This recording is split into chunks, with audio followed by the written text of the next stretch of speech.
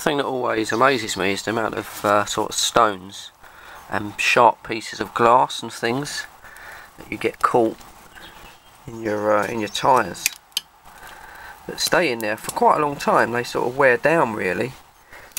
It always sort of worries me that they could eventually push through the actual tyre itself and puncture it, certainly when you've got ones stuck in like that. So I always, when I take the wheels off, I always spend just a minute or so just digging these things out. I don't know if it does any, I don't know if it makes any difference. It kind of sort of makes me feel better, if that makes sense. Now that one there, look, you can see that one. That had really sort of dug its way into the tread. As the tread wears out, they sort of get deeper and deeper.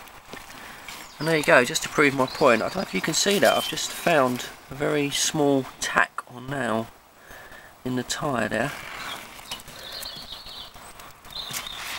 There you go. So that was working its way right into the tyre wall there, or the tread. So as that was wearing down, that was pushing further in. So right, I'm not sure how this video is going to work. I'm not even sure if I'll put it up, to be honest, 'cause it's just going to be me talking, just having a little sort of chat. I want to get on and do this, so I'm just going to set up the camera on a tripod.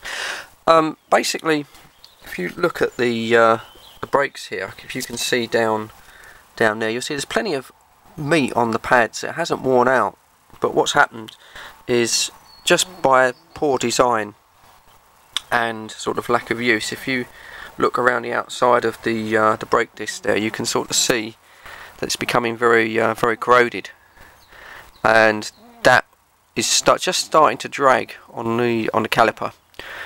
And then when that happens, when it's really dragging and it's getting quite hot, when you go for an MOT, they'll fail it on excessive corrosion, the rear brake discs, and then you have to replace them for the MOT. I haven't reached that stage yet. The guy that does my MOTs is pretty good. I normally just I can have a little chat with him after the MOT, and he sort of, I sort of used to say, any bits that I need to sort of keep an eye on, and he did sort of say, oh well, the rear discs are getting a little bit sort of corroded. Now when he says that, I know that next year he won't fail it, but depending how bad they are, but next year it'll put that as an advisory, and then the following year it will need to be done. So just thought I'd do it before it got to that stage. And the discs and the pads aren't very expensive. I'm not using genuine parts on this one anymore, so I'll be getting rid of it soon. So just thought I'd do it. So I'm just going to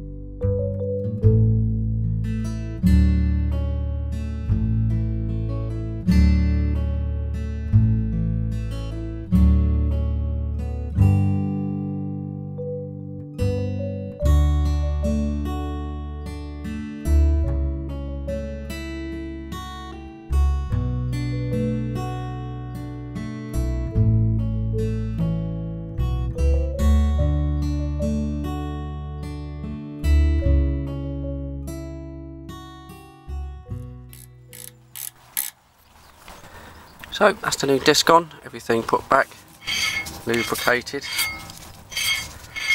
and yeah, I'm glad I did it actually. I didn't realise that those pads there had become quite so corroded. It's amazing really, isn't it? I suppose it's just going to get so little use that they start to sort of corrode up. So yeah, well, that's it. That should see the see sort of my life with the car out. Probably see the car out actually. I think these discs probably last another 10 years. I can't see the car lasting that long. So right, going to pack up now, and just a couple of hours work I suppose, with a tea break in between.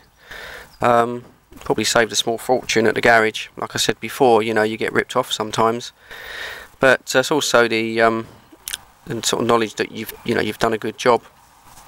It's amazing what so even some good garages, you know, forget to do things. I mean, once we took our Vauxhall Vectra into Vauxhalls to have a timing belt tensioner changed, and it came back and they hadn't secured the car battery. We got about sort of 2 miles down the road, and all the car cut out, and we called the AA at the time, and when he looked at the bonnet, the car battery had sort of yanked itself forward and ripped off the negative terminal, so the garage hadn't secured the battery. So, you know, it just shows you. But anyway, I'm pleased with that. I'm happy that's done. That should, as I say, see the car. So, thanks for watching it. I know it's a bit boring, me waffling on. But that's Fred 2. That's what you get on Fred 2. If you want serious videos and radio stuff, well, there's always Fred 1 in there. Anyway, everybody, stay safe. Have a good time. Look after yourselves. And of course, I will catch you all on the next one.